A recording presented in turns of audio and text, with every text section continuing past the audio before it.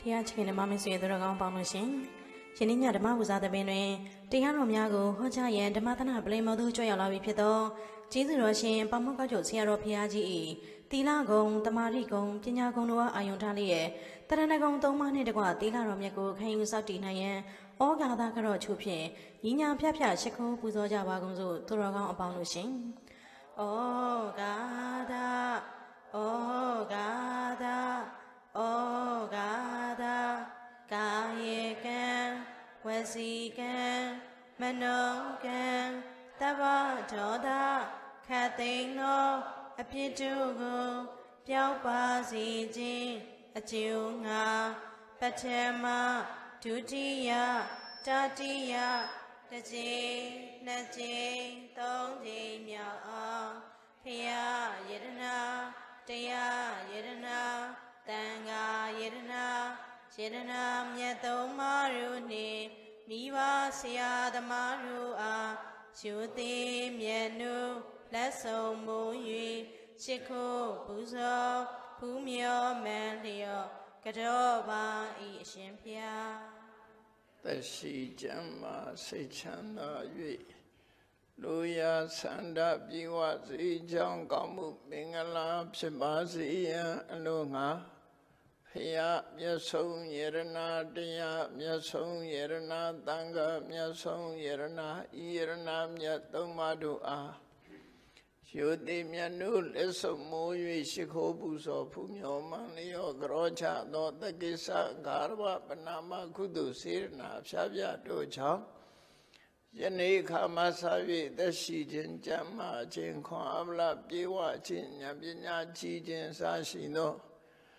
ကောင်းကျိုးချမ်းသာမင်္ဂလာပေါင်းတို့နှင့်ပြည့်စုံကြပြီလေနိဗ္ဗာန်ရောက်ကြောင်းသူတော်ကောင်းတို့ကျင့်တရားကိုကျင့်ကြံကြိုးကိုအားထုတ်နိုင်ကြကုန်သည်ဖြစ်၍ဒုက္ခခတ်သိမ်းချုပ်ငြိမ်းရမှာမြတ်နိဗ္ဗာန်သို့လင်းမြန်ဆောစွာကိုယ်စီကိုယ်ငှမျက်မှောက်ပြုလွယ်နိုင်ကြပါစေ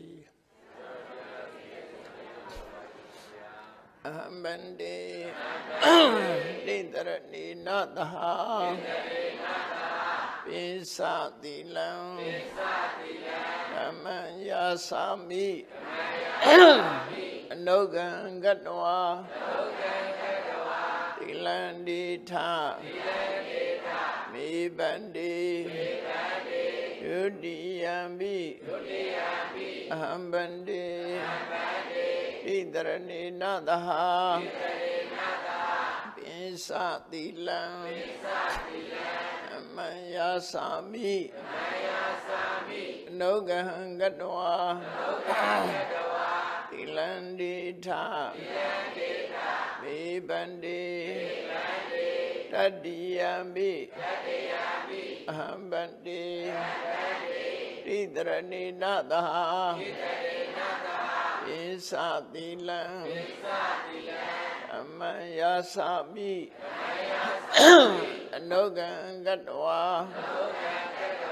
သီလန္တိထမေဘန္တိယမဝဒာမိတံဝတိထမောတတဗဂဝတောအရဟတောသမ္မာသမ္ဗုဒ္ဓတ္တ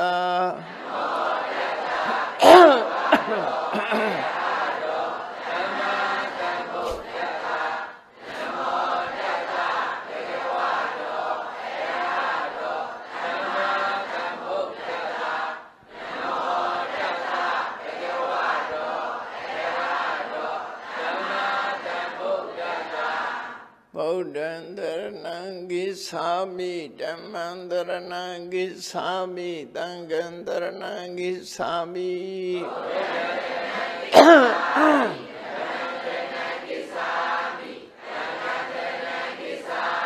ဒုတိယံပိဗုဒ္ဓံတရဏံဂိသာမိဒုတိယံပိဓမ္မံတရဏံဂိသာမိဒုတိယံပိသံဃံတရဏံဂိသာမိ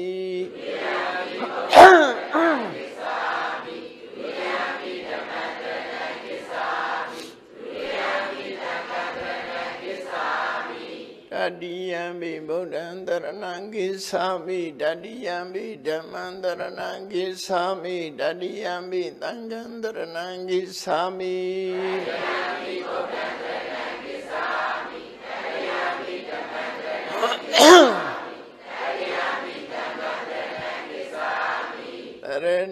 กมนังปริปุณังอนาดิปตาเวรมณีติฆาปรังสมาธิยามิ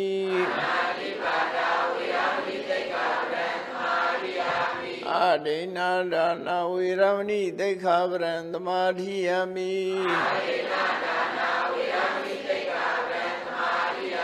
อามิตุเมสาสาราเวรมณีติฆาปรังสมาธิยามิ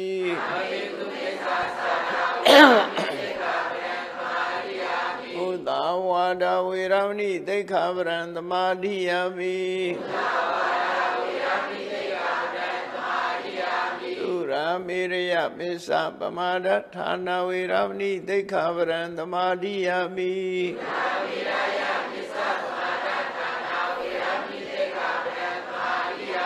อิดามิติลังนิพพานัตตาอิสโย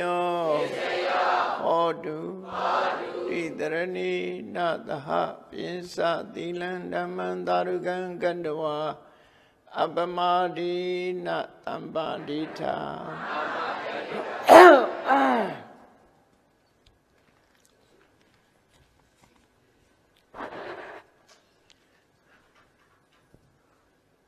သာသနာတော်နှစ်2562နှစ်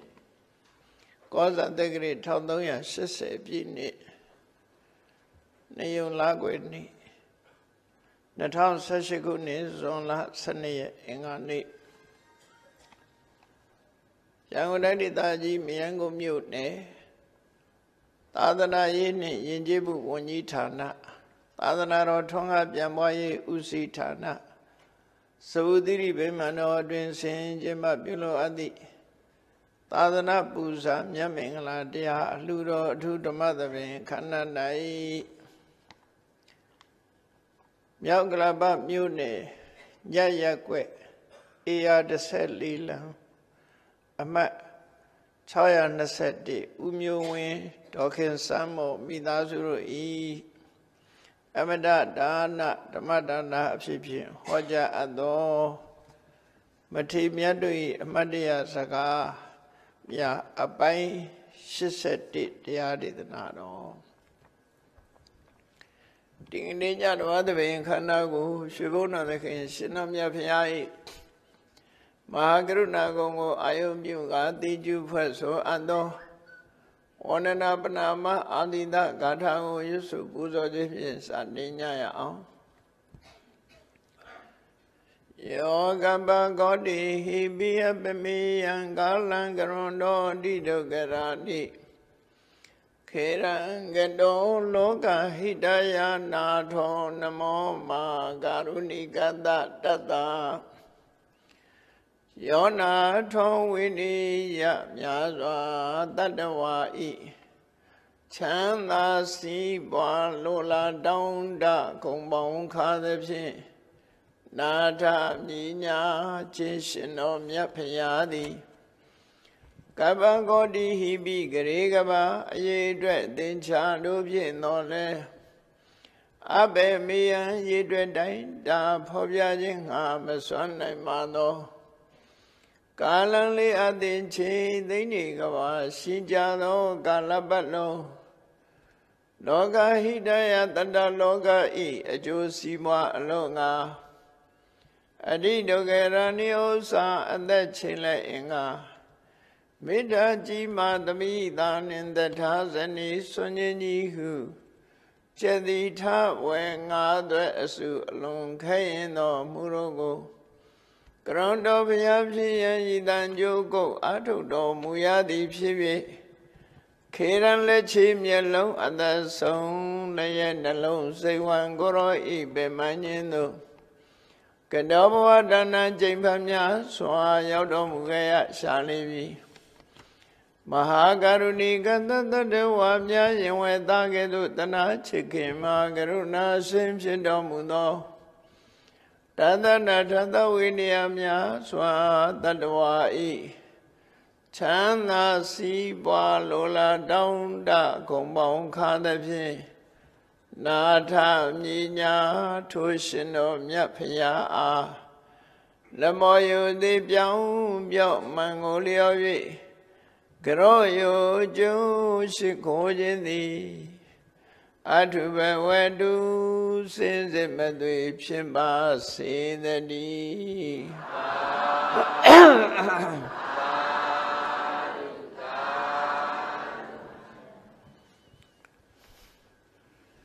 Mati miantu i Ahmadiyya Sagamya Abai Shisati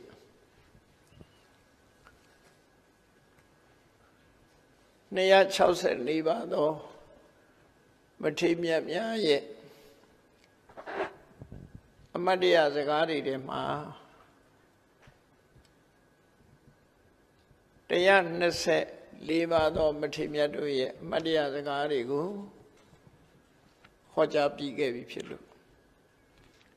Chole nayu mata pi ja bi po Di ni ma 125 ပါးမြောက်မထေမြတ်ရဲ့အမှတ်တရစကားကစပြီးတော့nayu မှတ်သားကြည့်ကြရအောင်မထေမြတ်ရဲ့အမှတ်တရစကားတွေဟာသူတို့ဘဝရဲ့အတွေ့အကြုံသူတို့သိမြင်ခဲ့တဲ့တရားဓမ္မတွေနဲ့ပတ်သက်ပြီးတော့အမှတ်တရစကားကိုမှတ်တမ်းပြောဆိုခဲ့တာဖြစ်တယ်။နာယူမှတ်သားရတဲ့ပုဂ္ဂိုလ်တွေဟာထိုမထေရမြတ်တို့ရဲ့ဘဝအတွေ့အကြုံတွေကိုသိခွင့်ကြားခွင့်ရပြီးတော့မိမိတို့ရဲ့ဘဝပေါ်မှာဆင်ញင်သုံးသပ်ပြီးဘဝသင်္ကန်းစာဓမ္မသင်္ကန်းစာရယူနိုင်မှာဖြစ်တယ်ပေါ့။အဲ့တော့125ပါးမြောက်မှတ်တမ်းတင်ထားခြင်းခံရတဲ့အစိနမထေအစိနဆိုတာသစ်နဲ့ရေလို့ဘာသာပြန်ရတယ်ပေါ့နော်အစိနသစ်နဲ့ဆိုတဲ့သရဝါနဲ့ပတ်သက်ပြီးတော့ဘယ်လိုသရဝါမျိုးဟာသစ်နဲ့လဲလို့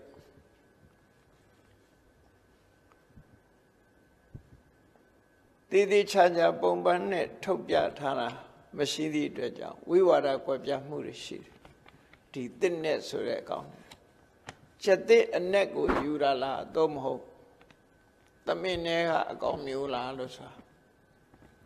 စာပေကျမ်းကနေမှမသဲမကွဲတာရှိတယ်ဖြစ်ဖို့များတာတော့ချက်သစ်အနက်ကဖြစ်ဖို့ပိုများမယ်လို့ထင်တယ်သို့တော့စဉ်းစားကြည့်တဲ့ဟာသခုရံအစိနသမံ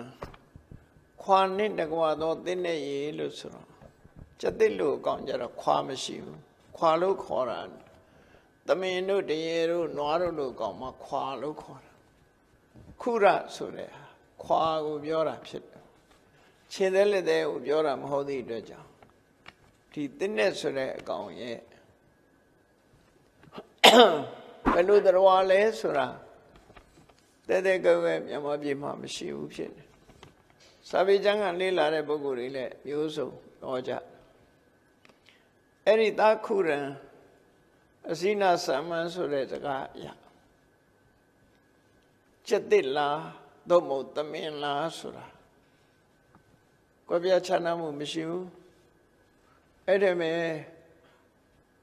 ဆရာတော်ကြီးတစ်ပါးရေးထားတဲ့မတ်စုထဲမှာကြည့်တော့အကောင်ကတော့ကျက်သစ်လို့ကောင်လုပ်ပြီးတော့ခြေတော့ကိုတော့ခွာတတ်ထားတယ်ဆိုဒါတော့သိတဲ့ဘာဝတော့မချအောင်ဘာဖြစ်လို့လဲဆိုတော့သာသတ္တဝါနဲ့တတ်တလွတ်စားတဲ့တတဝါမတူအတိချာကိုလေးလာကြည့်မို့ကျန်ကျင်ဖမှန်ပေါင်းဆက်ထားတာပစ္စရူပယုတ်လို့ဟာမျိုးတော့ဖြစ်ကောင်းဖြစ်မှာပေါ့နော်တွေ့ဘူးကြလားပစ္စရူပယုတ်ဆိုတာလေအကောင်တွေဆက်ထားတာ9ကောင်ဆက်ထားတယ်ဒါကပကြီးဆရာတွေရဲ့ဗဟုဆရာတွေရဲ့စိတ်ကူးနဲ့ဆက်ထားတာဖြစ်တယ်တကယ်လောကကြီးမှာရှိတဲ့ဟာမဟုတ်ဘူးစိတ်ကူးရင်ပြီးတော့ပစ္စရူပယုတ်ဆိုတာဆိုင်ဝိုင်းကြီးတွေမှာထည့်ထားလေးရှိကြတယ်ပေါ့နော်ရုပ်ပုံ5မျိုးပေါင်းပြီးအဲ့ဒီမှာတစ်နဲ့ဆိုတာကိုလည်းပဲအပေါ်ကခေါင်းတို့ကိုယ်တို့ကကျက်ရဲ့ပုံစံလုပ်ပြီးတော့ ခြေတော့ကြတော့မှခွာတတ်ထားတယ်ဆိုအဲ့ဒီလိုတ attva မျိုးတော့ရှိဖို့တော့ခဲရင်စာပေကျမ်းကနေမှာကျက်သိလို့ယူမယ်ဆိုလို့ရှိရင်တော့သူကသူရှင်းပါတယ်တစ်နဲ့ဆိုတဲ့နေရာမှာသမင်လို့ယူလို့ရှိရင်လည်းသူကလည်းသူရှင်းတယ်ပေါ့သို့တော့တချို့ကျမ်းကနေဆိုရဒီကျက်သိဆိုတဲ့တစ်နဲ့ဆိုတဲ့အကောင်ဟာတဲ့သူ့ရဲ့သားကောင်ကိုဖမ်းလိုက်တဲ့အခါမှာလက်ရဘက်မှကြာမှသူကစားတယ်လက်ဝဲဘက်ကြာသွားရင်မစားဘူးလို့ဆိုတော့သားစားသတ္တဝါဖြစ်တော့တယ်ဒီတိုင်းဒါပြောတော့ဟိုလိုသမင်လူဟာမျိုးယူမယ်ဆိုရင်တော့သမင်ဆိုတာမြက်စားတာဟုတ်သေးရွက်တွေမြက်တွေစားတာအဲ့ဒါအကောင်စားတဲ့ကောင်မဟုတ်ဘူးသူကတက်တက်လို့ဟောသမင်တို့တရေတို့နွားတို့ဆိုတဲ့အကောင်တွေကတက်တက်လို့စားတဲ့ကောင်တွေသားကောင်ကိုတတ်စားတဲ့အကောင်မဟုတ်ဘူးမဟုတ်သည့်အတွက်ကြောင့်သမင်ဆိုလဲသမင်ပုံစံတတ်တတ်ဖြစ်ရမယ်ကျက်တစ်ဆိုလဲကျက်တစ်ပုံစံတတ်တတ်ဖြစ်တဲ့နေပေါ့နော်ရောထွေးပြီးတော့နေတယ်ဒီအစိနာစာမန်ဆိုတဲ့နေရာမှာလဲရှေးခေတ်ကယသိတွေဟာဒီအရေးကိုအထိမ့်မှတ်တစ်ခုအနေနဲ့ဆောင်ရတာဖြစ်တယ်ပေါ့သူ့ရဲ့ကျင့်စဉ်ကိုသဘောကျလို့ဆောင်တယ်လို့လည်းပြောကြတယ်အဲ့တော့အစိနာဆိုတဲ့စကားလုံးနဲ့ပတ်သက်ပြီးဘောဓုတ္တမှတ်သားစရာတစ်ခုပြောတာတခါမြန်မာပြည်မှာအစ္ဆတရိစ္ဆသူကရဟိသူကရမဟိန္ဒယက္ခရက္ခတာတိဟိလို့ပြည့်ချီထဲမှာပါတာရှိတယ်အဲ့မှာတရိစ္ဆကိုအောင်းလို့ပြန်တဲ့အခါကျတော့ဘယ်လိုကောင်းလဲလို့ဆိုတော့အဲ့ဒါလည်းအမျိုးမျိုးပုံဖော်နေကြတယ်အောင်းဆိုတဲ့အကောင်ကိုတချို့ကလည်းတိဘက်နွားလို့ဟိမွန်ဒါနွားလို့အဲ့လိုပြောတကယ်ကတော့အင်္ဂလိပ်ပြည်တန်နေမှာတရိစ္ဆမြန်မာလူပြန်တော့အောင်းအင်္ဂလိပ်ပြည်တန်မှာတရိစ္ဆကိုဘယ်လိုပြန်ထားတော့ဆိုဟာယိနလို့ပြန်တာဟာယိနလို့ပြန်လို့ရှိရင်အောင်းဆိုတဲ့အကောင်ကမြေခွေးနဲ့ဝံပလွေနဲ့ခတ်ဆင်မြေခွေးဝံပလွေချားမှာခါလီကုန်းကုန်းနဲ့လူတွေရည်တယ်လို့ပဲသူတို့អော်တယ်ဟာအုပ်လိုက်နေတဲ့ဟာယိနဆိုတဲ့အကောင်ပဲဖြစ်သားစားသတ္တဝါမျိုးပဲသူကအုပ်လိုက်နေသည့်အတွက်ကြောင့်တခါတလေချင်းသေးတွေစီကတောင်လူစားတတ်တယ်နော်မျက်နှာကြည့်ရင်တော့ခွေးလို့ကောင်းမယ်ဝံပလွေလို့ကောင်းမယ်ဒါပေမဲ့ဝံပလွေနဲ့မတူတာဝံပလွေကကိုကြော်ရှင်းတယ်သူကတော့မဟုတ်ခါလေးကုန်းကုန်းလေးနဲ့အ내စင်းနဲ့ရှိတယ်အ내ရောင်အပြောက်ကလေးတွေရှိတယ်အုပ်လိုက်နေပြီးတော့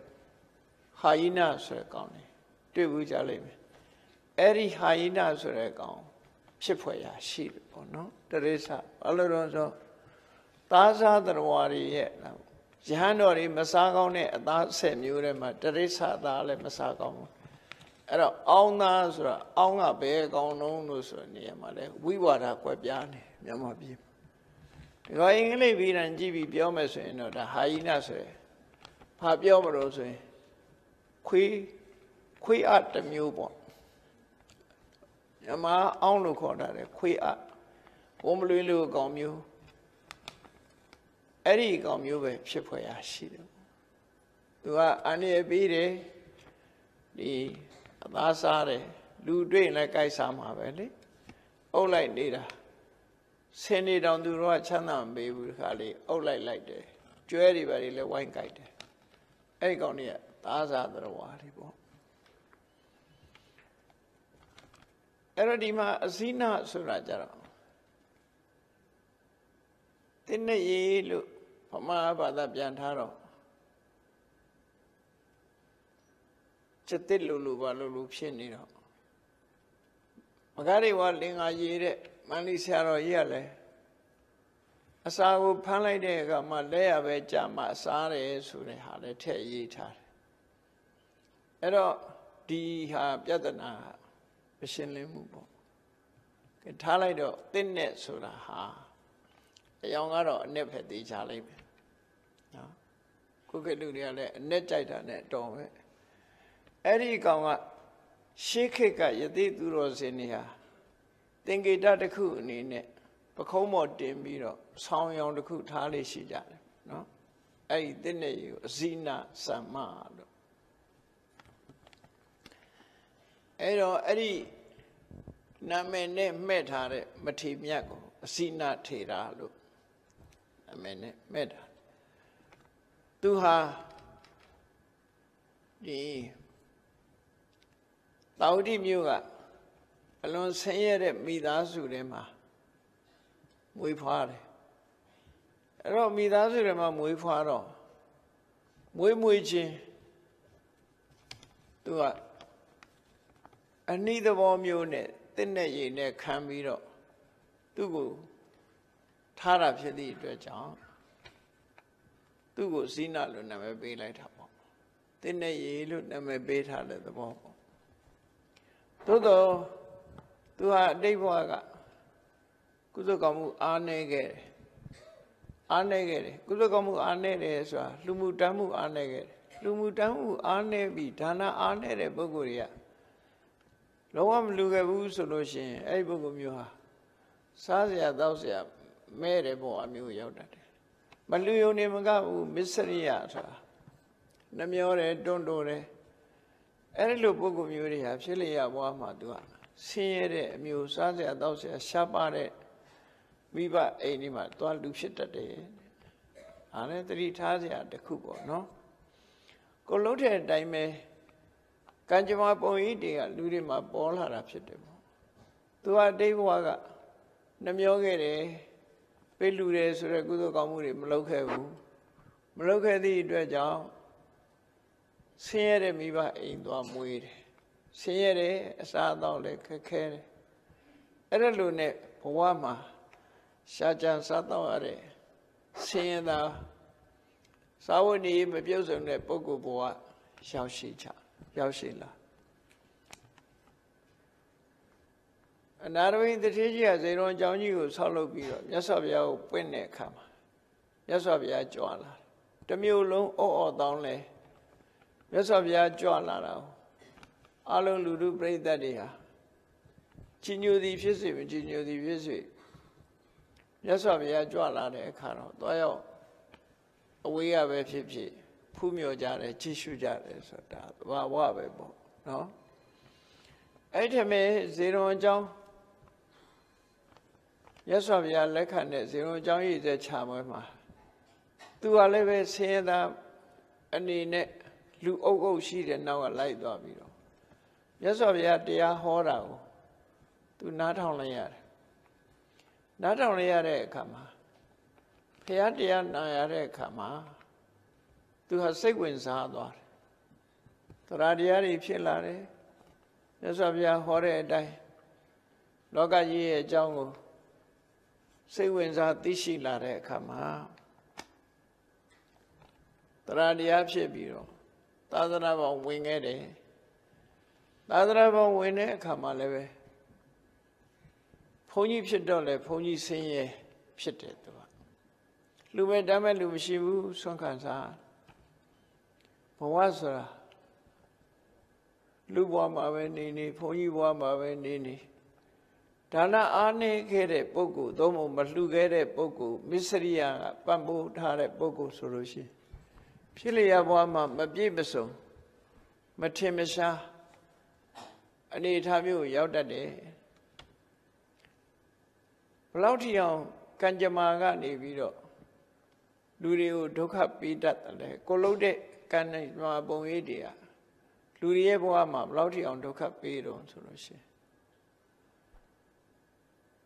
တန်ခါတန်းနဲ့တန်းလှူတာတောင်မှပဲသူကြတော့လောင်းပြီးထင်လို့ကြော်သွားတတ်သေးတယ်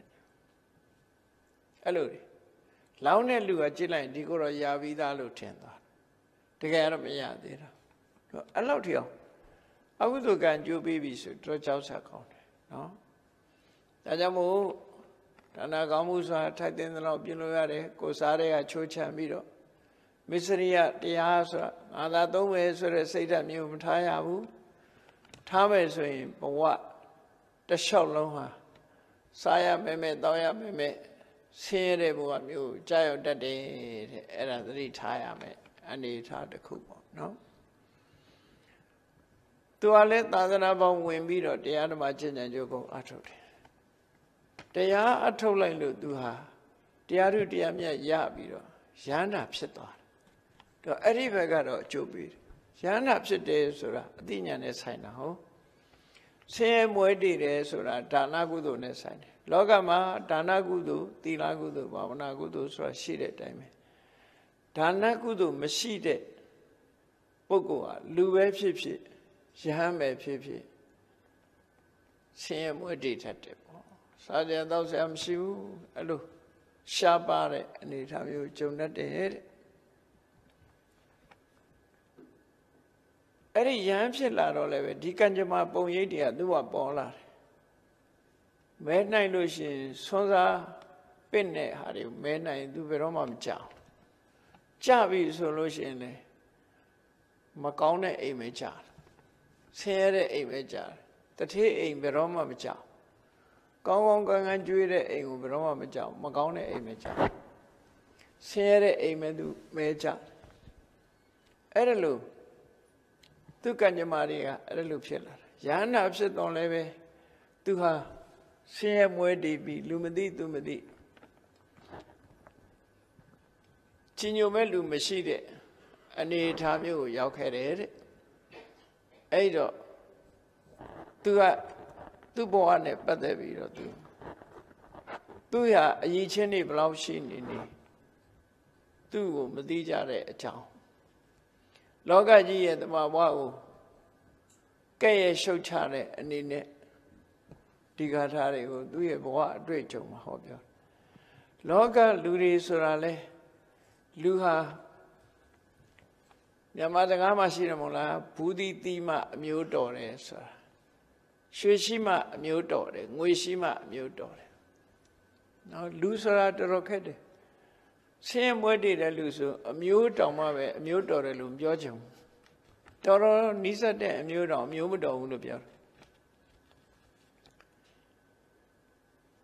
ဆင်းရဲပြီဆိုလို့ရှိရင်ဘယ်သူမှမကြိုက်အဲ့တော့ဗမာပြည်ကလည်းအခုဆင်းရဲနေတာဆိုတော့တဲပြီးတော့အမျိုးတော်ကျင်ကြဖို့မပေါ်ဟုတ်ကြနိုင်ငံတကာဝိုင်းဖိနှိပ်အဲ့ဒါဆင်းရဲလို့မဆင်းရဲအောင်လုပ်ကြကိုယ်နိုင်ငံကြီးပွားတိုးတက်အောင်လူတိုင်းဟာအသုံးအဖြုံးမှာအသုံးမဲ့သုံးပြီးတော့အဖြုံးနေမဖြုံးကြပဲနဲ့ဗမာလည်းအဖြုံးကတော့တော်တော်ကောင်းတယ်iPhone ကင်တာမြန်မာပြည်ကအများဆုံးဖြစ်နေရှိမရှိပိုက်ဆံရှိမရှိလူတွေကအဲ့လိုဖြစ်နော်တနေ့ကကြည့်လိုက်တဲ့အခါမှာအဲ့တိုင်တွေ့ရအဲ့တော့အဖြုံးမဟုတ်ပဲနဲ့အသုံးဆိုရင်တော့ကောင်းပါလေတိုင်းပြည်ချမ်းသာအောင်ရှိမှမရှိလို့ရှိရင်မရှိခိုးနိုးမလှဆုံးရိုးတဲ့လူကလည်းရုပ်ဆိုးပြီးဒီကောင်ဆုံးတတ်တယ်နဲ့တူတယ်ဒီလူကဆုံးတယ်ဆုံးဒီကြီးဆုံးမကြီးလို့ပြောခံမလှတဲ့လူဆိုရင်လေမရှိတဲ့လူဆိုရင်ခိုးနိုးပဲငါပစ္စည်းများခိုးမလို့လာတာလားမရှိတဲ့လူလာရင်အဲ့လိုထင်တာဒါအဲ့လိုဖြစ်တယ်ဒါကြောင့်ရှိအောင်ကြိုးစားရမယ်တရားမှန်ကန်တဲ့တရားတဲ့နိလန်းနဲ့အလုတ်ပို့လို့အလုတ်ကြိုးစားရင်ရှိလားလုတ်ကြိုးစားတစ်ချိန်တော့ဗမာပြည်ဟာရှေ့တောင်အာရှမှာချမ်းသာလို့သူများတော်လိုက်ပြီးထောက်ပံ့နိုင်တဲ့နိုင်ငံဖြစ်ခဲ့ဘူးတဲ့ပေါ့ဒါအမှန်တိုင်းပဲနော်ကံမကောင်းအကြောင်းမလာတဲ့အခါမှာဒီဘဝရောက်လာကံမကောင်းဆိုတာအလုတ်မကောင်းလို့ဖြစ်တာနော်မင်္ဂလာတုံလေးစိတ်ခုမင်္ဂလာတုံလေးစိတ်မဟုတ်ဘူးအရင်အဟောင်းဟာအာရှမှာပထမဆုံးကောင်းဆုံးနဲ့အရှိတောင်အာရှသမတရုပ်ရှင်ယုံကြီးကစင်ကာပူကတောင်လာကြည့်ရအကောင်းဆုံးနဲ့ရုပ်ရှင်ယုံနဲ့ရန်ကင်းတိုက်တန်းနေရဆိုရင်စင်ကာပူကနီးလာယူရတယ်ခုချိန်ပြောတာမဟုတ်ဘူးနော်ခုချိန်နီးယူစရာဆိုဘာမှမရှိဘူးနီးယူစရာမရှိဘူးစော်ကားစရာပဲရှိတယ်ဘာမှမရှိဘူးနီးယူစရာတခုမှမရှိဘူးခုချိန် အဲ့တော့တစ်ချိန်လုံးကတကယ်ဖြစ်ခဲ့တာအဲ့ဒါလွတ်လိုက်ရပြီးတဲ့အချိန်မှာတွတ်တက်ခဲ့တယ်အဲ့ဒါကိုတတိထားပြီးတော့နိုင်ငံရေးတရားဟောတာမဟုတ်ဘူးနော်ဒါတတိထားပြီးတော့အလုပ်ကြိုးစားရမယ်ကိုယ်ချင်းချင်းညီညွတ်ရမယ်ဒါမြတ်စွာဘုရားလည်းပဲဒီလိုပဲဟောတာနော်ညီညွတ်ရမယ်သံမောရမာနတဦးနဲ့တူပေါင်းစည်းနိုင်ရမယ်အဲ့လိုမဟုတ်ဘဲနဲ့ရံဖြစ်နေလို့ရှိရင်ကတော့ဒီတဲ့ဒီဆိုးသွားဖို့ပဲရှိတယ်သူများရဲ့အောက်ကျနောက်ကျနဲ့ဖြစ်တော့အဲ့ဒါလိုမဖြစ်အောင်မြန်မာလူမျိုးတွေဟာညီညွတ်ဖို့အမှန်တမ်းအရေးကြီးတယ်စီဝါရေးကိုစ조사အထောက်ကြဖို့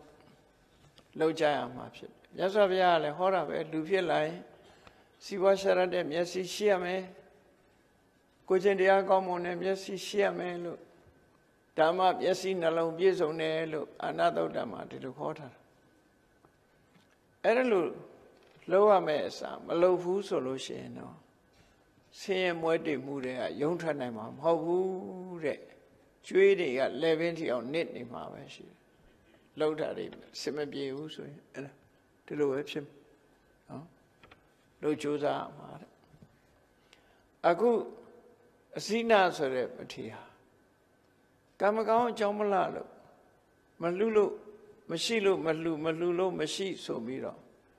ဒါတွေကသူကနှမျောဝန်တို့ချင်းမစ္စရိယတရားကြောင့်ဆဲတဲ့ဘဝရောက်တယ်ဘုန်းကြီးကိုပြန်တော့လည်းပဲမထင်မရှားဖြစ်တယ်ယန္နာဖြစ်သွားသည့်ထိအောင်သူ့ကိုအလကားကိုတော်ကြီးလို့ပဲအောင်မေးချတယ်အဲ့တော့လောကလူတွေဟာ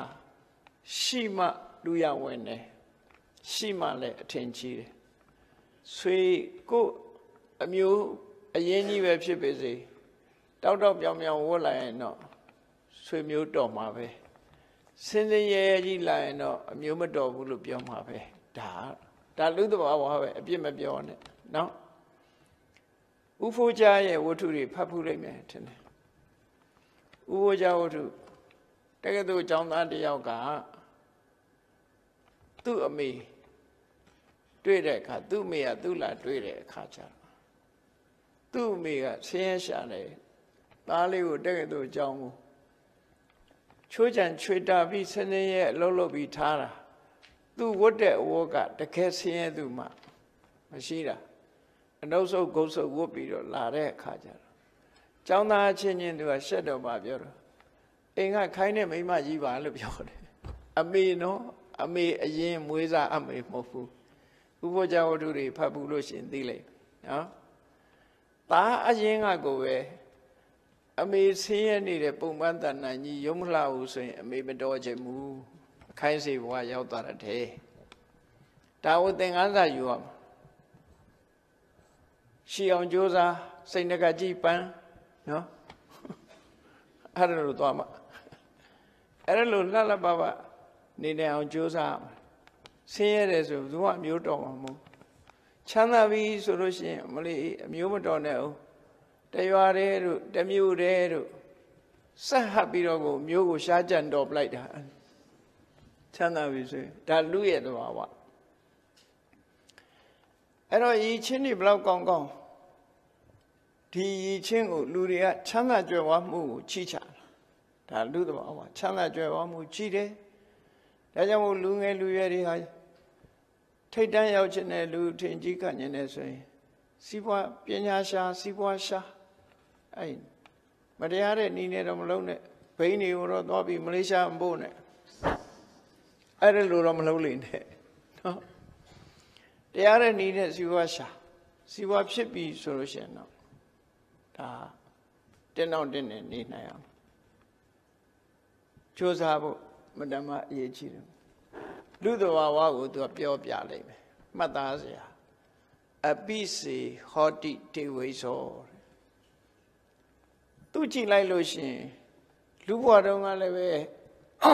ဆင်းရဲတဲ့မိသားစုကမွေးလာတာသာသနာပေါင်းရောက်တဲ့အခါလဲခက်နွမ်းနွမ်းသူနေတာဒါပေမဲ့သူ့ရည်ချင်းဘလောက်ကောင်းလို့ဆိုတော့သူဟာ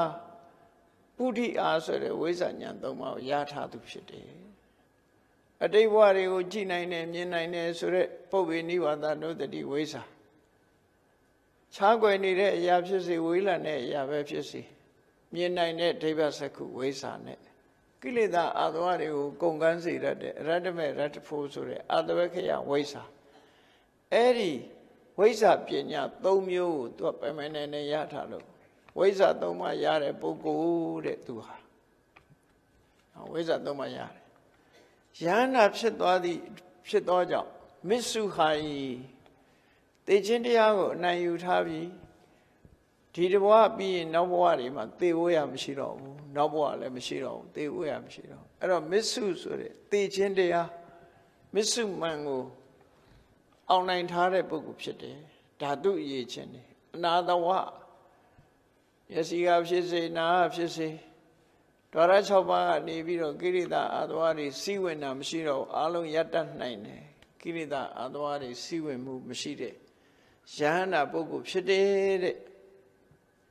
အဲ့ဒါလိုယဟန္တာပုဂ္ဂိုလ်ပဲဖြစ်ပါစေအပညာတောတိနံပါလာအဝဇာနန္တိအဇာနာတာသူဟာယဟန္တာပုဂ္ဂိုလ်ကြီးအရေးချင်းပြေဝတဲ့ယဟန္တာပုဂ္ဂိုလ်ကြီးဖြစ်တော်လဲပဲအဲ့ဒီအရေးချင်းကိုမတိချသောကြောင့်တဲ့တမန်ပုဂ္ဂိုလ်တွေကသူ့ကိုမထင်မရှားဘယ်ဟာကိုယ်တော်ကြီးတုံးလို့ပဲဒီလိုပဲအောင်မေးကြတယ်ကြည်ညိုလေးစားမှုကိုမပြကြဘူးနော်အထင်လည်းမကြည့်ဘူးထင်လည်းမကြည့်ဘူးတောထွက်ကြည့်လို့ထင်အဲ့ဒါလိုပဲထင်ကြတယ်တဲ့ဒါသူ့ရဲ့ဘဝခံစားချက်ကိုသူပြောပြနော်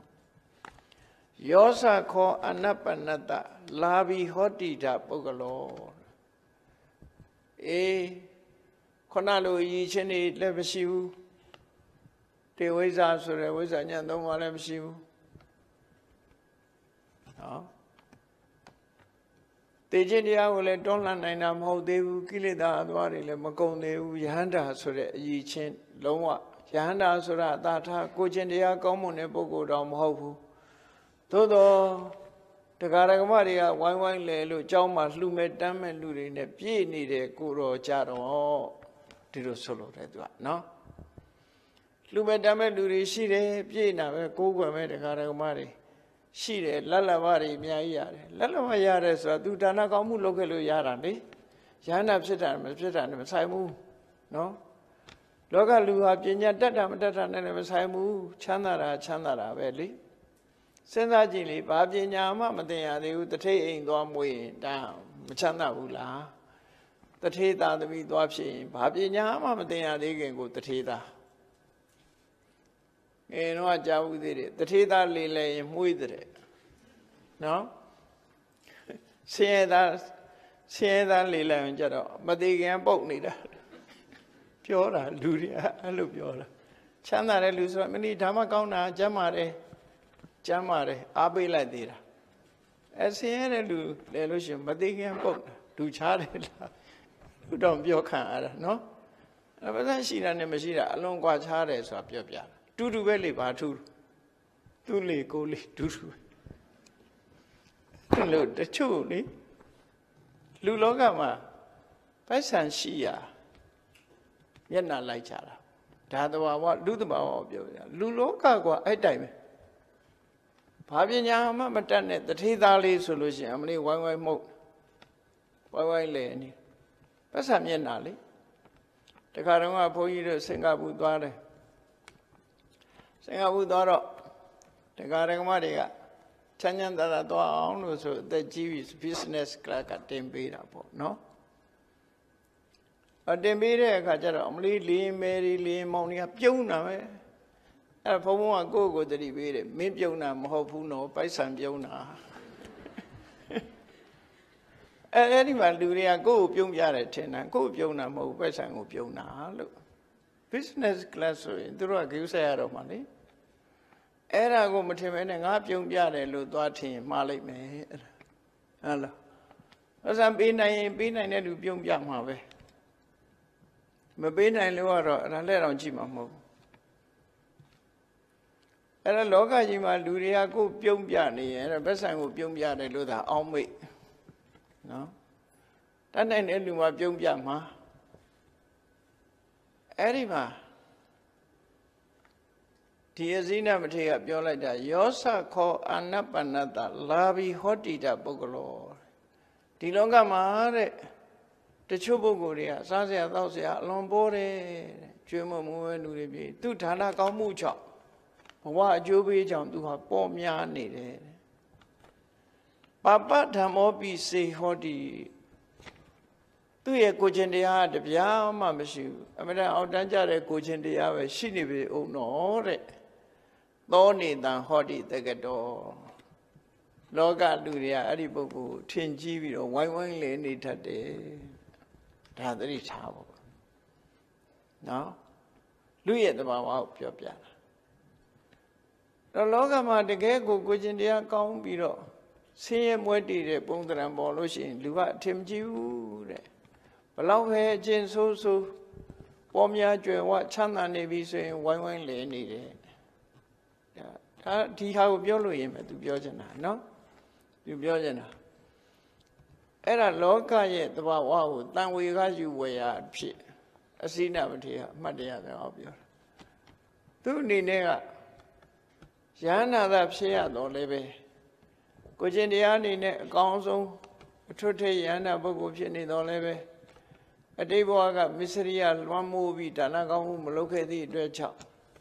ဆင်းရဲမွဲတေပြီးလှူမဲ့တမ်းမဲ့လူမရှိစားတော့ရှားပါတဲ့ဘဝမျိုးမှာတစ်သက်လုံးနေသွားတာဟာဒါနကောင်းမှုနဲ့ဆိုင်တယ်ပေါ့အဲ့ဒါလဲတတိပေးပြီးသားဖြစ်သွားတယ်လောကလူတွေရဲ့တဘာဝကလည်းပဲနော်ဘလောက်ပဲပညာရည်ချင်းနေရှိငွေကြေးတနာမပြည့်စုံဘူးဆိုတဲ့ပုဂ္ဂိုလ်ထင်မကြီးကြဘူးငွေကြေးတနာဟောတာလည်းအဓိကထားပြီးတော့ကြီးတယ်ဆိုတဲ့လောကတဘာဝကိုဖော်ပြတာဖြစ်တယ်အဲ့တော့အရေးချင်းကောင်းအောင်လဲကြိုးစားစီးပွားဥစ္စာတိုးတက်အောင်လဲကြိုးစားဆိုတော့ဘယ်ဘက်ကမှမလုံတော့ဘူးအဲ့ဒါကြောင့်နော်နှစ်ခုစလုံးလုံးဒီလိုဆိုလို့ဒါက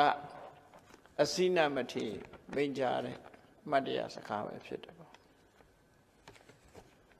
နောက်126ပါးမြောက်မထေရကတော့မေလစိဏလို့ခေါ်တယ်သူ့နာမည်မေလစိဏတဲ့သူကတော့ဗာရဏသီပြည်ကမင်းမျိုးမှာခတ္တယမျိုးမှာလူဖြစ်တယ်ခတ္တယမျိုးမှာလူဖြစ်တယ်ဉာဏ်ကောင်းတယ်ထက်မြက်တယ်ပညာတတ်တယ်ဒါမို့သူများကိုဆရာလုံးနိုင်တယ်ထင်ပေါ်ကြော်ကြားတယ်တဲ့သူကအဲ့ဒါလို့ထက်ထက်မြက်မြက်နဲ့ပညာတတ်ပြီးသူများကိုဆရာလုံးနိုင်တဲ့ပုဂ္ဂိုလ်တူဟာမြတ်စွာဘုရားဗာရဏသီပြည်ကြွလာပြီးတော့ဣတိပတနမိဂရောင်တော်မှာသတင်းသုံးနေတဲ့အချိန်မြတ်စွာဘုရားစီသူစိကတ်တယ်စိကတ်တော့မြတ်စွာဘုရားကတရားဟောတော့သဘောကျပြီးတော့တရားတရားတွေဖြစ်ပြီးသူကသာသနာပေါင်းဝင်လိုက်တယ်။နော်ယဟန်ဖြစ်သွားတယ်။သာသနာပေါင်းဝင်ပြီးယဟန်ပြုတဲ့နေ့မှာပဲသူယဟန္တာဖြစ်သွားတယ်။ထက်မြက်တဲ့ပုဂ္ဂိုလ်ဆိုတာအဲ့ဒါမျိုးရွာလည်းမင်းမျိုးအသိပညာလည်းထက်မြက်တယ်။တရားတရားဖြစ်လာတာနဲ့ယဟန်ဝတ်တဲ့နေ့မှာပဲယဟန္တာဖြစ်သွားတယ်တဲ့။အဲ့ဒီပုဂ္ဂိုလ်အဲ့ဒီမှာရသော်ဘုရားပေါ်မှာသူကကျေးဇူးတင်ပြီးတော့ယဟန်ဖြစ်တဲ့နေ့မှာယဟန္တာဖြစ်သွားတယ်ဆိုဘုရားပေါ်မှာလည်းတန်တရားတွေလုံးဝမရှိဘူးအဲ့ဒါနဲ့ပတ်သက်ပြီးတော့သူဟာတချို့ပုဂ္ဂိုလ်တွေကရသော်ဘုရားဆိုတာဟုတ်မဟုတ်ပါမလားသဗ္ဗညုတဉာဏ်တော့ရရှိတယ်ဆိုတာဟုတ်ပါမလားလို့တန်တရားတွေရှိတတ်တယ်အဲ့တော့သူကအဲ့ဒါကိုသူ့အနေနဲ့မြတ်စွာဘုရားပေါ်မှာဘာတန်တရားမှမရှိဘူးဆိုတဲ့အကြောင်းကိုသူရှင်းပြတယ်။သူတရားနာလိုက်ကြတဲ့ကတန်တရားမရှိဘူး။ဘုရားဟောတဲ့တရားအဆုံးအမတွေကိုကြည့်ရှုနားထောင်လိုက်တာနဲ့နာယူမှတ်သားလိုက်တာနဲ့ပဲလုံးဝမြတ်စွာဘုရားပေါ်မှာယုံကြည်တယ်။လက်ခံတယ်ပေါ့။အဲ့ဒါကိုသူပြန်ပြောပြတာ။ယတဟံဓမ္မမတ္တောသိဘာတမနတတတ္ထုနောဆရာသခင်ယေရှုရှင်ဖြစ်တဲ့မြတ်စွာဘုရားကမြတ်စွာဘုရားရဲ့တရားဓမ္မကိုသူနာလိုက်ရတဲ့အခါမှာတဲ့ nakin kama visana mi tabinyu aprasiti mangaba ko aumyin lo cha shong nyin mashi de tabinyu da nyan shin Myat Swa Phaya apaw ma de tantaya siat win ne soda tu longwa mashi bu Myat Swa Phayaတရားနာလိုက်တာနဲ့သူတဏ္ဍမှာယင်နဲ့နှလုံးထဲမှာဖျားပေါ်မှာတန်တရားမရှိတော့ဘူးလို့သူတို့ဆိုလို့တယ်နော်အဲ့တော့ပုထုဇဉ်ပုဂ္ဂိုလ်တွေဟာတော့ယမယံကတန်တရားဖြစ်တတ်တယ်ပေါ့အဲ့သူအနေနဲ့ဖျားတရားနာလိုက်တာနဲ့တပြိုင်တည်းဖျားပေါ်မှာလုံးဝတန်တရားမရှိဘူးဒါဖျားအစ်စ်ပဲဗုဒ္ဓေကင်္ခတိဓမ္မေကင်္ခတိသံဃေကင်္ခတိဆိုယုံမတန်တရားတွေဟာရှိတတ်တယ်လေဖျားနဲ့ပတ်သက်ပြီးတော့တန်တရားဖြစ်တတ်တယ်တရားနဲ့ပတ်သက်ပြီးတန်တရားဖြစ်တတ်တယ်သံဃာနဲ့ပတ်သက်ပြီးတော့တန်တရားဖြစ်တတ်တယ်အကျင့်ပฏิပဒါနဲ့ပတ်သက်ပြီးတော့လည်းတန်တရားဖြစ်တတ်တယ်သို့တော်သူ့ရဲ့ထူးခြားချက်ကတော့မြတ်စွာဘုရားတရားတစ်ချိန်နာလိုက်တာနဲ့ဘုရားပေါ်မှာလုံးဝတန်တရားမရှိတဲ့လုံးဝယုံကြည်တဲ့ပုဂ္ဂိုလ်ဖြစ်သွားတယ်တဲ့တထဝါဟိမဟာဝီရိတာရတိနံဝရုဒ္ဓမေမြတ်စွာဘုရားရဲ့ဂုဏ်ကြီးတွေကိုသူကထုတ်ဖော်ပြီးတော့ချီးကျူးတဲ့အခါမှာတထဝါဟတရားတွေကိုဆင်းရဲဒုက္ခကကဲတင်တဲ့နေရာမှာခေါင်းဆောင်ပုဂ္ဂိုလ်ကြီးပဲရှေးခေတ်ကကုံသည်တွေကိုကန္တာရခရီးကနေဖြတ်ကျော်ပြီးတော့သူတို့ရောင်းဝယ်လုပ်မဲ့နေရာကိုခေါင်းဆောင်လမ်းညွှန်သွားတဲ့ပုဂ္ဂိုလ်တွေရှိတယ်။ဘာနဲ့တူလို့ဆိုရင်ပင်လယ်ထဲသွားတဲ့အခါမှာမာလီမှုဆိုရယ်ဒီလမ်းညွှန်ပုဂ္ဂိုလ်ပါရတယ်လို့ပဲကန္တာရခရီးသွားပြီဆိုတဲ့အခါမှာလည်းပဲခုနရှေ့ဆောင်လမ်းပြဥဆောင်တဲ့ပုဂ္ဂိုလ်ပါရတယ်မပါလို့ရှိရင်ကန္တာရခရီးထဲမှာတဝဲလဲလဲနဲ့လူတွေကမထွက်နိုင်တော့ဖြစ်သွားတယ်သူတို့မှဒီလမ်းကြောင်းကကျွမ်းကျင်ကန္တာရဆိုတာပင်လယ်ကြီးလိုပဲကမ်းမမြင်လမ်းမမြင်ပင်လယ်ကြီးကိုဖြောင်းအောင်ကိုသွားခြင်းတဲ့နေရာရောက်အောင်သွားဖို့ဆိုတာလွယ်ကူတဲ့ကိစ္စမရှိဘူးလေအရှိနောက်တောင်မြောက်မှာမြင်ရတာမှမဟုတ်တာကန္တာရခရီးကြီးဆိုတာလည်းသဲပြင်းကြီးပဲမြင်နေရမှာအဲ့ဒီသဲပြင်းကြီးကိုမြင်လိုက်အရှိကြည့်လိုက်လဲသဲပြင်းတောင်ကြည့်လိုက်လဲမြောက်ကြည့်လိုက်အနောက်ကြည့်လိုက်အကုန်သဲပြင်းကြီးပဲဘယ်ကြည့်ကြည့်ဘိုးကုတ်ဆယ်ဝိုင်းကြီးနဲ့သဲပြင်းကြီးဆိုဘယ်သွားလို့သွားမှာမသိဘူးဘယ်ဟာအရှိတုံးဘယ်ဟာအနောက်တုံးတောင်းသိဖို့ဆိုတာနေမထွက်ရင်ဘလို့မှမသိနိုင်ဘူးမှန်းဆပြီးတော့သာကြည့်နေကြအဲ့တော့ကျွမ်းကျင်တဲ့ပုဂ္ဂိုလ်ကြတော့သူကလမ်းကြောသိပြီးတော့သွားခြင်းတဲ့စခန်းကိုရောက်အောင်ပို့ဆောင်တယ်အဲ့ဒီပုဂ္ဂိုလ်မျိုးကိုတထဝါဟကုံတယ်ရဲ့ခေါင်းဆောင်အကြည်မှုလမ်းညွှန်ပုဂ္ဂိုလ်ကြီးလို့မြတ်စွာဘုရားကိုတင်စားပြီးတော့ပြောဘုန်းကြီးတို့တွေဟာစဉ်းစားကြည့်လိုက်မယ်ဆိုရင်တန်တရားခရီးလို့ဆိုတဲ့အလွန်ရှည်လာတဲ့ကန္တရာကြီးထဲမှာသွားနေကြတယ်ကန္တရာခရီးဆိုတာအန္တရာယ်တွေအလွန်များတယ်တာရဲ့တရိစ္ဆာန်အန္တရာယ်ရှိတယ်ဘလူတပည့်အန္တရာယ်ရှိတယ်ရေမရှိတာအစာမရှိတယ်ဆိုတဲ့အန္တရာယ်တွေရှိတယ်အမှန်တမ်းအန္တရာယ်များတယ်ဘဝဆိုတဲ့ဟာလဲကန္တရာခရီးကြီးပဲဘဝမှာလဲအန္တရာယ်တွေရှိတယ်ဘာအန္တရာယ်တွေတုံးဆိုရင်မအိုခြင်းနဲ့အိုခြင်းနဲ့ကြုံရတယ်မနာခြင်းနဲ့နာခြင်းနဲ့ကြုံရမယ်မသိခြင်းနဲ့သိခြင်းနဲ့ကြုံရမယ်ဘာမှကြွတင်မြင်လို့လည်းမရဘူးနော်ကြွတင်မြင်လို့မရဘူးအဲ့ဒါကြောင့်လို့အန္တရာယ်ပြောင်းတဲ့ဘဝခရီးကြီးမှာလဲဘဝခရီးကြီးကနေပြီးတော့ဘယ်လမ်းကသွားရင်နိဗ္ဗာန်စခန်းရောက်တယ်ဆိုတာကိုမြတ်စွာဘုရားလမ်းညွှန်ပြသနိုင်တဲ့ပုဂ္ဂိုလ်ဖြစ်တယ်ပေါ့ဒါကြောင့်မို့တထဝါဟကုံတယ်မှုကြီးနဲ့အလားတရံတူတဲ့မဟာဝီရကြီးမားသောလုံးဝရှိတော်မူတဲ့တာရတိနံဝရုဒ္ဓမေဆိုတာဆုံးမသွန်သင်တဲ့နေရာမှာတော့အကောင်းဆုံးပုဂ္ဂိုလ်ဖြစ်တဲ့မြတ်စွာဘုရားအပေါ်မှာသူလုံးဝတန်တရားမရှိပါဘူးတဲ့မေခေပฏิပဒါယံဝါခင်ခါမရှံနာဝိစတိနိဗ္ဗာန်ကိုဖော်ဆောင်ပေးနိုင်တဲ့မေတ္တရားထိုမေတ္တရားကိုရစေနိုင်တဲ့ဝိပဿနာဆိုတဲ့အကျင့်တရားသို့မဟုတ်သီလသမာဓိပညာလို့ဆိုတဲ့အကျင့်တရားပေါ်မှာလည်းလုံးဝတန်တရားမရှိဘူးတဲ့ဒီတရားကျင့်ဒီလမ်းကြောင်းကရှောက်ရင်ဒီစခန်းပေါက်မယ်ဆိုတာသူလုံးဝတန်တရားမရှိပါဘူးလို့မြတ်စွာဘုရားနဲ့ပတ်သက်ပြီးတန်တရားမရှိတဲ့အကြောင်းတရားနဲ့ပတ်သက်ပြီးတန်တရားမရှိတဲ့အကြောင်းအကျင့်ပฏิပဒါနဲ့ပတ်သက်ပြီးတန်တရားမရှိတဲ့အကြောင်းကိုဖော် ထုတ်ဖို့ပြောကြတဲ့အနေနဲ့မေလာစိနာဆိုတဲ့ရဟန္တာမထေရမြတ်ကအမှတ်တရစကားကိုပြောခဲ့တာပဲဖြစ်တယ်ပေါ့နော်နောက်တစ်ခါ129ပါးမြောက်မထေရကတော့ရာဓမထေရလို့ခေါ်တယ်သူရဲ့အမှတ်တရစကားပြောတာနဲ့ပတ်သက်ပြီးတော့သူကရာဇဂိုမျိုးကပုံနာမျိုးမှာဖြစ်တယ်ပေါ့ထုံးစံအတိုင်းပဲလူဖြစ်လာတဲ့အခါအရွယ်ရောက်တော့အိမ်အောင်ပြုတယ်အဲ့တော့အိမ်အောင်ပြုလာပြီးအရွယ်ဟာလူကတဖြည်းဖြည်းကြီးလာတယ်ကျောင်းအိုတော့ပါတဲ့ကြွက်မလေးဘူးတဲ့နော်ကြွက်ကမကြောက်တော့အဲ့ဒါလိုပဲအမေအိုဖေအိုတွေကသာသမီကသိပ်ပြီးမကြောက်တော့အဲ့သူလည်းအဲ့ဒီအဖြစ်မျိုးကြုံရတယ်လိမ္မာတဲ့သာသမီနဲ့ဆိုကိစ္စမရှိဘူးကျောင်းအိုတော့ကြွက်မလေးဆိုတာလို့ဒီရာဓဟာအသက်အရွယ်ကြီးလာတဲ့အခါမှာမိသားစုကသူ့ကိုလေးမထားကြတော့နော်ဗမာပြည်မှာလည်းအဲ့ဒါခဏခဏကြားတယ်တွေ့ရတယ်ဆင်းရဲတဲ့မိဘတွေအတိုင်းဝဲမှာဆိုပိုများသေးတယ်အဲ့ဒီမှာ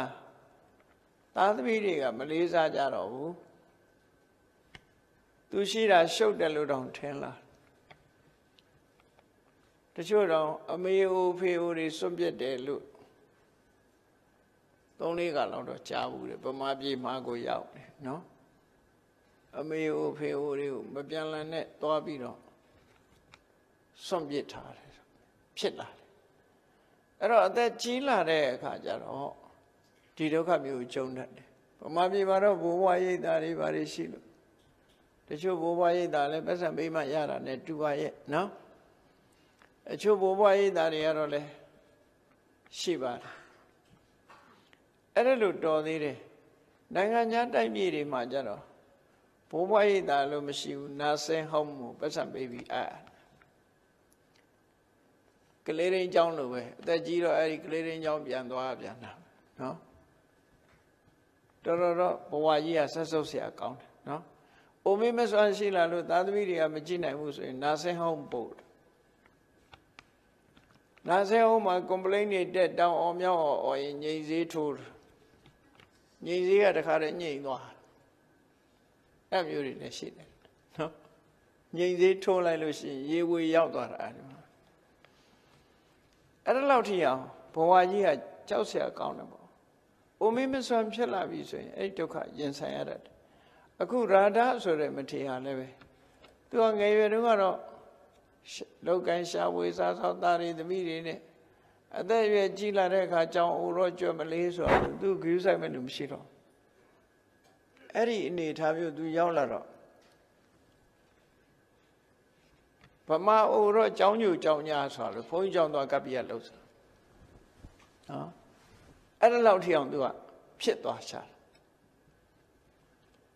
ကြောင်းသွားတယ်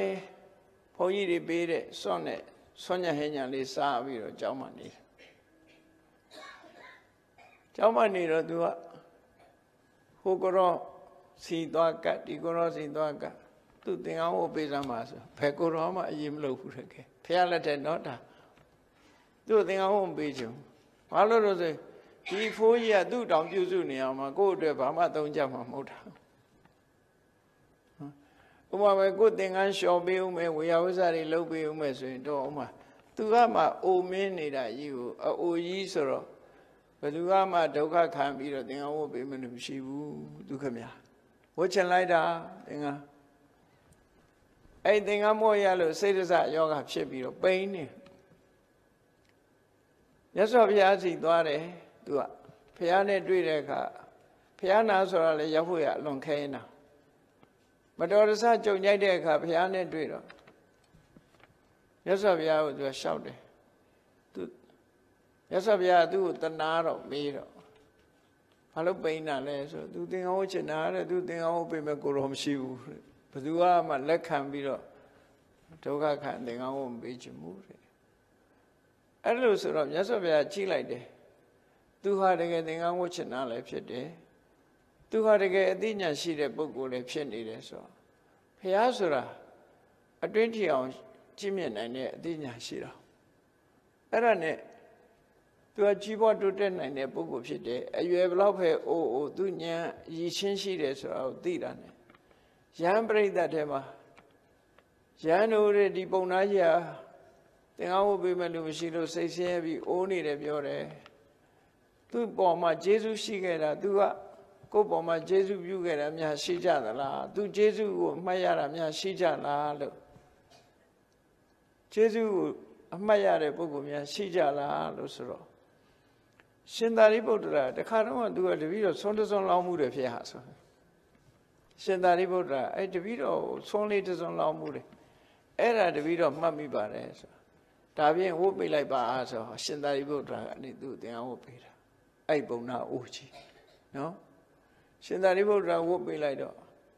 သူကလိမ္မာတယ်အသက်သာကြီးတာဝေယဝိဆာတော့သိမလုံးနိုင်ဘူးပေါ့ဖိုးကြီးပဲပြီးတော့သူကလည်းအတွေးသမားရသော်ဗျာနဲ့တွေ့ရှင်သာရိပုတ္တရာနဲ့တွေ့မိဂုံနေမေးတယ်သူကသိကျင်စိတ်ကတားရှိတယ်ဒါကြောင့်မို့သူကဧတရေပွဲသူစဉ်းစားဉာဏ်ကောင်းတဲ့နေရာမှာဒီမိဂုံပု္ပ္ပာတွေမေးတဲ့နေရာမှာပฏิဘာနေရကလို့ခေါ်တယ်ပฏิဘာနာဆိုတာစိတ်ကူးဉာဏ်ကိုကောင်းတယ်ပေါ့အဲ့ဒါကြောင့်မို့လို့သူ့ကိုအဲ့ဒီနေရာမှာဧတရေပွဲသူနဲ့ချီးမြှောက်ထားတာပြီးတော့အပြောဆိုစကားတားနားထောင်တာအဖိုးကြီးတာဆိုတာသူဘယ်သူကပြောသူကလိုက်နာတယ်ပြောလို့ဆိုလို့အလွန်လွယ်တယ်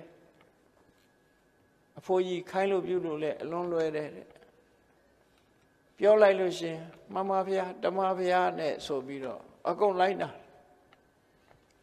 အဲ့ဒါလို့မြတ်စွာဘုရားကနောက်ပိုင်းကျတော့အေးယဟန်ဆိုတာရာရလို့ပြောလို့ဆိုလို့တဲ့ပုဂ္ဂိုလ်မျိုးဖြစ်ရမယ်လို့စံနမူနာထားပြီးတော့မြတ်စွာဘုရားသူ့ကိုပြောတာအဲ့ဒီလိုသူနဲ့ပတ်သက်တဲ့သုတ်တန်နေလည်းရှိတယ်အဲ့လိုသူဟာအသက်အိုမင်းမိမဲ့လို့သူကအရည်ချင်းကောင်းတော့တရားဓမ္မကျင့်ကြံကြိုးကိုအထောက်တာသူလည်းယဟန္တာဖြစ်သွားယဟန္တာဖြစ်ုံနဲ့မကဘူးအကြံကောင်းဉာဏ်ကောင်းတွေရှိလို့သူမေးတဲ့မေးခွန်းတွေဖြေရလို့တရားတွေရာထတန်ယုတ်ဆိုတာရှိတယ်သူမေးတဲ့မေးခွန်းတွေကိုမြတ်စွာဘုရားဖြေထားတာတွေအဲ့ဒါလို့သူ့ကိုအကြောင်းပြုပြီးတော့တရားဒေသနာတော်တွေဖြစ်ပေါ်လာခဲ့ဘူးတဲ့အဲ့တော့သူက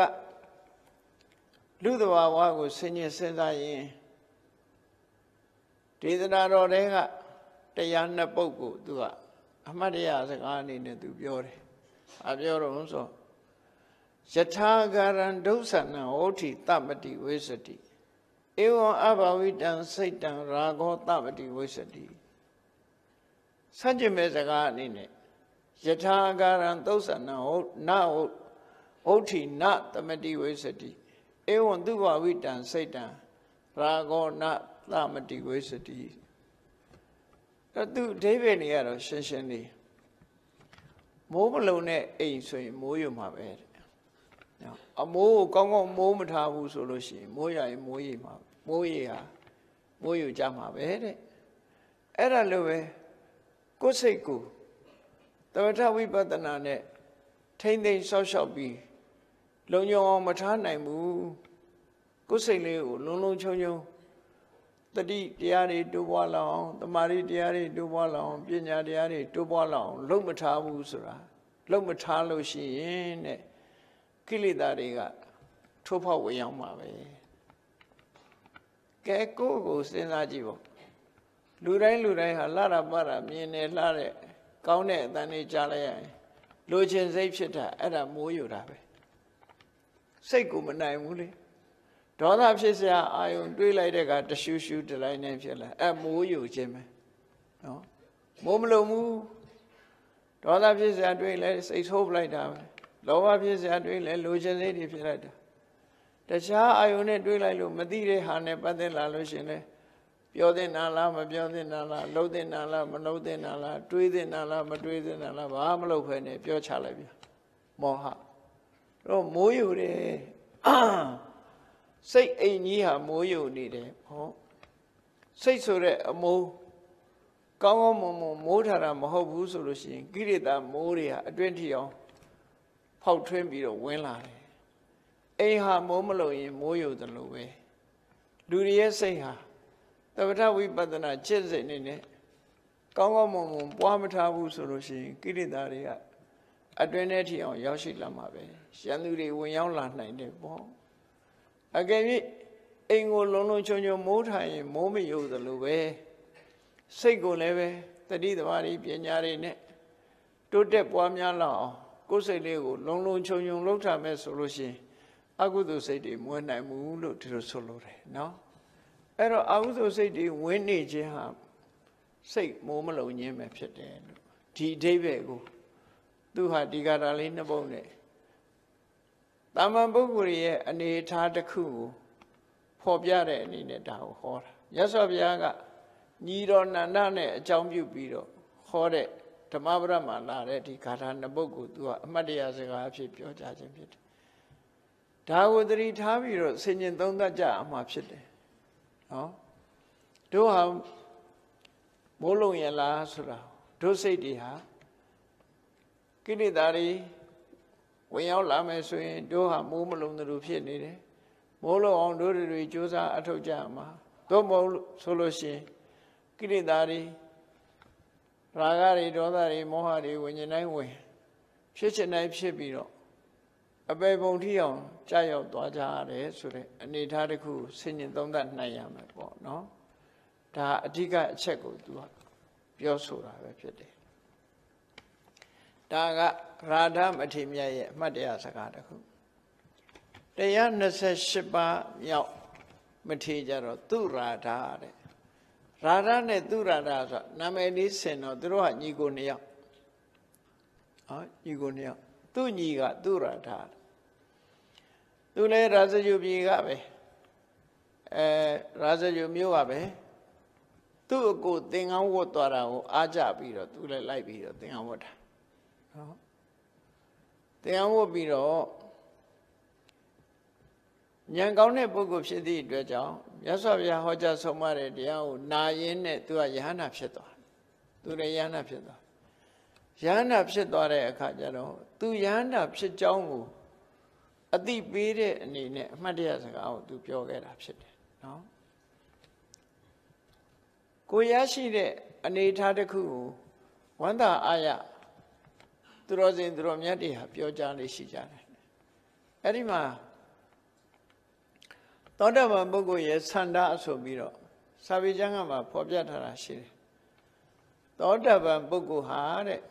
သူရရှိတဲ့တရားဓုကိုသူများကိုထုတ်ဖို့မပြောဘူးတဲ့သူပိုင်ထားတဲ့ရွှေအိုးပဲနားထားတယ်ဆိုတာလူသိမခံတယ်လို့ပဲသူသောတပန်ဖြစ်တာဆိုတာကိုအသိမခံဘူးတဲ့သို့တော့လူတိုင်းကိုသောတပန်ဖြစ်ကိုရောက်စေခြင်းတယ်ဒီလိုပြောတယ်နော်အဲ့တော့ယန္တာပုဂ္ဂိုလ်တွေဟာလည်းပဲလူတကာကိုထုတ်ဖို့ပြောဆိုတာတော့မဟုတ်ဘူးယန္တော်တွေဟာနောက်ဆုံးမှာမြတ်စွာဘုရားလက်ထက်တော့ယဟန်တော်တွေဟာနောက်ဆုံးပြိဋိဘံပြုတော့မယ်နောက်ဆုံးအချိန်ရောက်လာပြီဆိုလို့ရှိရင်သူတို့ရရှိတဲ့တရားတွေကိုထုတ်ဖို့ပြောသွားလေးရှိကြတယ်ပေါ့နော်ထုတ်ဖို့ပြောသွားလေးရှိကြဒါဘာကြောင့်ထုတ်ဖို့ပြောသွားတာတုံးလို့ဆိုလို့ရှိရင်သူ့ပေါ်မှာမတော်တဆပြစ်မှားမဲ့ပုဂ္ဂိုလ်တွေလည်းမပြစ်မှားမိအောင်ပေါ့သူရရှိတဲ့အရေးချင်းတစ်ခုသာသနာတော်မြတ်ကြီးရဲ့အကျိုးသက်ရောက်မှုဒီတရားကိုကျင့်ရင်ဒီလိုအကျိုးတရားတွေကိုရတယ်လို့အကျိုးကိုသိစေခြင်းလို့ဘုရားတရားတော်ပေါ်မှာကြိုးစားအထောက်စေခြင်းလို့ဆိုတဲ့ရည်ရွယ်ချက်တွေနဲ့ကြွားတဲ့ဝါတဲ့အနေနဲ့ထုတ်ဖို့ပြောတာမဟုတ်ဘူးသူတို့ဟာအဲ့ဒီလိုစိတ်ဓာတ်နဲ့ထုတ်ဖို့ပြောကြတာဖြစ်တယ်သူရဒမထေမြတ်ကသူယဟန္တာဖြစ်တယ်ဆိုတဲ့အပေါ်မှာတန်တရားမရှိအောင်ဘယ်လိုပြောခဲ့တယ်လဲဆိုရင်ခိနာဟိမရှံသာတိသူမှနောက်ဘဝပရိသေနေခြင်းရဲ့အကြောင်းကိလေသာဆိုတာမရှိတော့ဘူးနောက်ဘဝပရိသေနေစရာသူမှမရှိတော့ဘူးကုန်သွားပြီဝုတိတံဇိနသာသနာရသော်ဘုရားရဲ့အဆုံးအမအတိုင်းသူပြည့်ပြည့်စုံစုံလိုက်နာကျင့်သုံးနေထိုင်ပြီးဖြစ်သွားပြီတဲ့နိဟိနောဇာလသင်္ခါတော Pahino Sada Thinkaro Sala Sura Lurio Pancho Biro Otane Konyeluha Mujibone Eri Sala Sure Awazaye Tanaye Tikonye Jigo Duha Chasibi Babi Pawaniti the Muhada Pawas Tabawaga ni Tabawa Yaon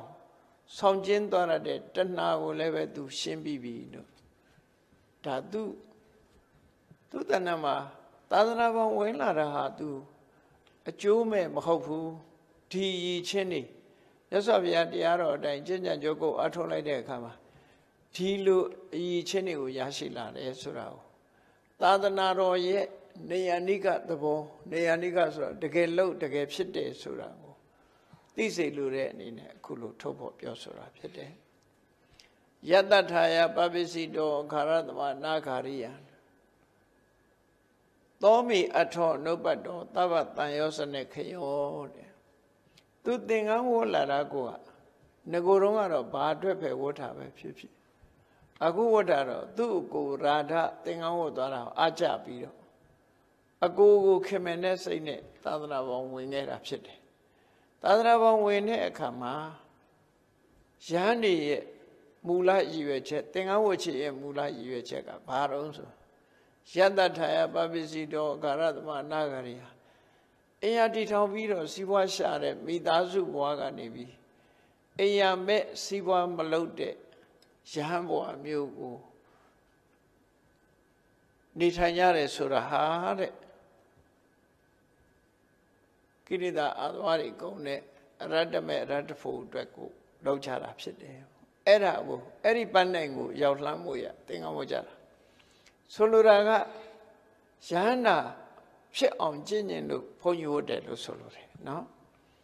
Eri Radame Radfo Yajano, Tingawola Pside. Domi ato nopato, Tabatayas and Nekayor. Luloga Mashide, Tanosini, Alon Consonduare, Shiveche, Muyimpe, Radame Radfo, Tuha Yashi Lavabi, Tu Yiveche, Udiche Hapido. Tandara Wada Dokato, Takala Wada Dokato, Mosnataya Sore. Jahambu Yiveche, Tu Hapiwa Tabino. Ti Yuechen Lota, Tu Yueche, Omin Dabi, Solo Yimpe demo. Daga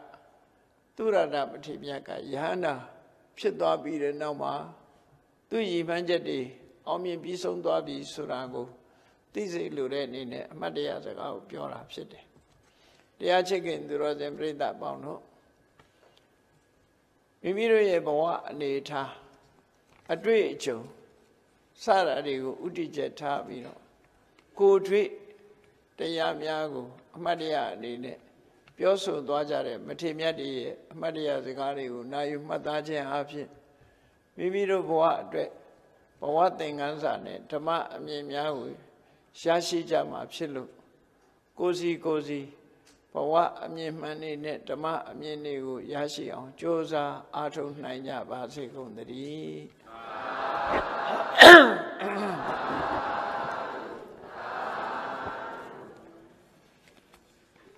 Mitaboya, that the Myaswa, Viyangwa, Chanda Javadi, that the Myaswa, Viyangwa, Chanda Javadi, Midayi Jam, Dong Option. Jinjan Javadi, Vidayi Jan, Dong Option, Jinjan Javadi, Teshi Jamma, Sechana, Luya Sanda Pivadi, Teshi Jamma, Chanda, Luya Sanda Pivadi, Polanda Duka Pingasa, Meta Bone, do Thingama, Manodarati tavitam bhavayantu tukanaka Metta Ponentu Dingama Subambu Amidarahu Yamu Bawing Willa Mini Yoni Shayum Bonsoya Jinya Tavitan Jime Odon Lozomya Swatadwadui Manodarati Mimya Pusin Ejilin the Yezimji Din Sinalodi Udo Ye Aini Adrenai Dukkha Vinasa Centaura Evya Chita Daya Puelan Chanda Dukkha Dihudo Kumudra Javanudi Polanda Wanda Shimyu Womon Lulaye Jinu Wejong Pubunya Goni Pive Dukkha Naga Li Ao Li De Yoshe Timpian Piti Dihudo Yananudi Bhavayantu Gong Swamatwi Chailan Yui Nija Basi Gong Dadi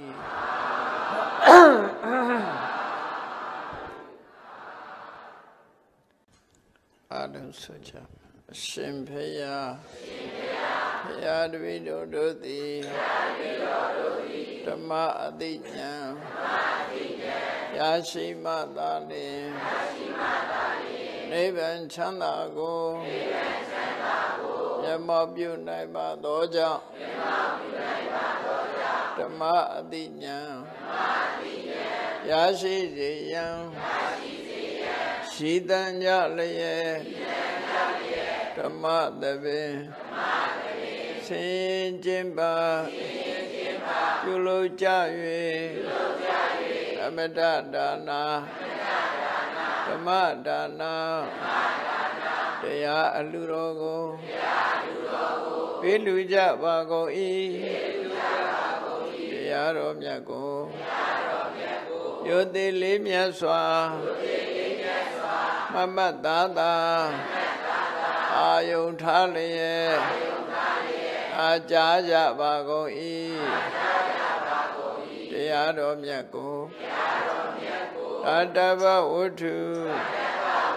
Asudurupshin Puzo Java Goi Yeni Yaku Atopulo Jaya Do Daya Hoya Jin Rama Didana Daya Naya Jin Rama Tawana Daya Dogo Peluya Jin Dhamma Dana Daya Dogo Puzoya Jin Dhamma Puza Kudo Sirana Shavya Dodi Dukha Kate Chonye Yama Yanibai John Toba Shiba Zeda Shimpaya Ikamui Apova Gago Ami Apa Apo Apa Sayadama Savi Vadu Gavada Dunabhyama Tadawa Myadua Amya We Nga Vagoi Kudo Amya Ozi Aja Gondi Pive Kosei Nepsha Chanda Jadi Shija Baze Gondadi Hello Jaja Amya